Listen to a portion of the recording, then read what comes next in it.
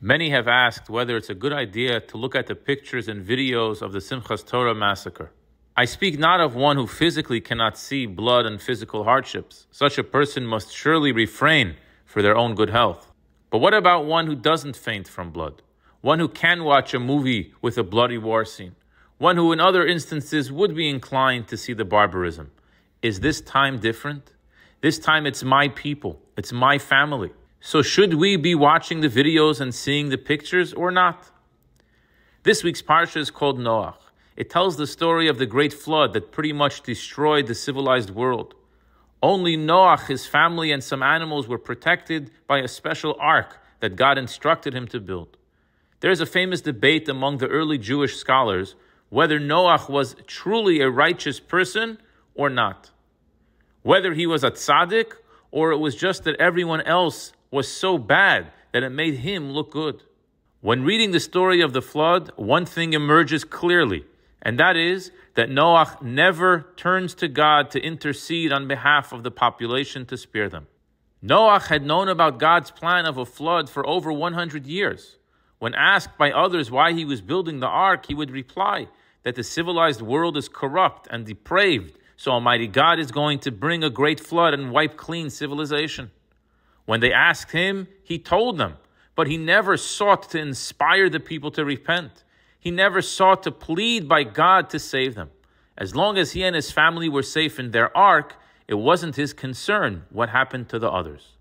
If he was concerned for his fellow, it wasn't strong enough to activate his advocacy on their behalf. This is forever a stain on Noach's record.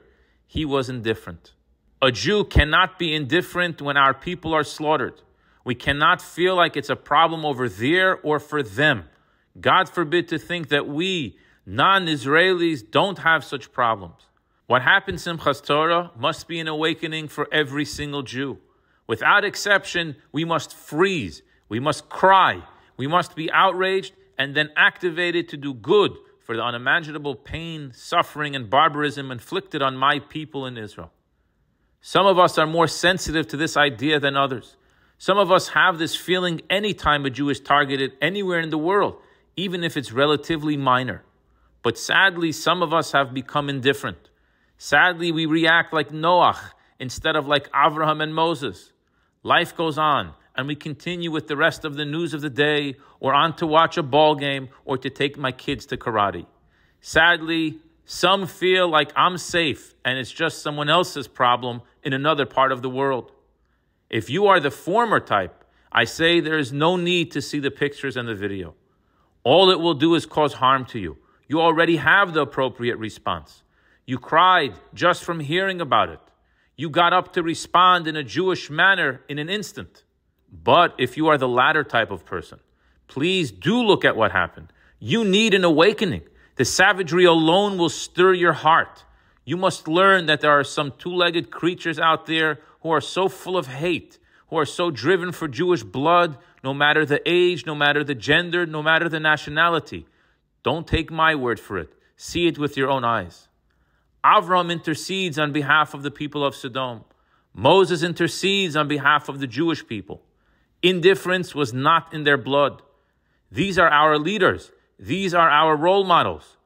Broken-hearted, we stand tall and we pray. We stand tall and we give tzedakah. We stand tall and we study even more Torah. And if need be, we stand tall with physical weapons and we go to battle. At the end of this week's parsha, we are introduced to our forefather Avraham. May he intercede on high before the heavenly throne for his sons of Yitzchak and Yaakov, that Hashem have mercy and grant us an end to the suffering, a healing to all the wounded, and an immediate release of all of our captives. Once and for all, send us Mashiach speedily in our days. Amen